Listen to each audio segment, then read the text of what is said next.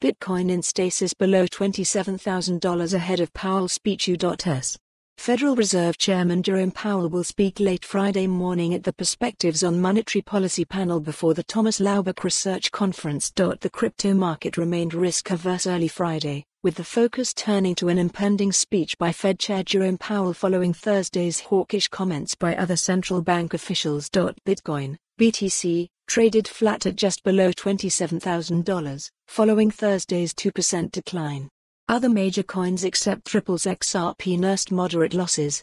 In traditional markets, the dollar index pulled back to 102.30 from the 2-month high of 103.62, and futures tied to Wall Street's tech-heavy Nasdaq index signaled a flat open. Treasury yields rose alongside an increased probability of the Fed delivering another 25 basis point interest rate hike next month, helping keep investor risk appetite under check.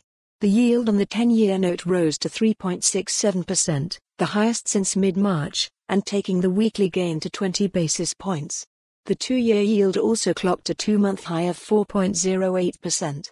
Recently, Bitcoin has decoupled from Nasdaq and has moved in tandem with gold, which tends to move in the opposite direction of bond yields. Earlier in May, markets were confident the Fed would pause its liquidity tightening cycle next month and pivot to rate cuts later this year.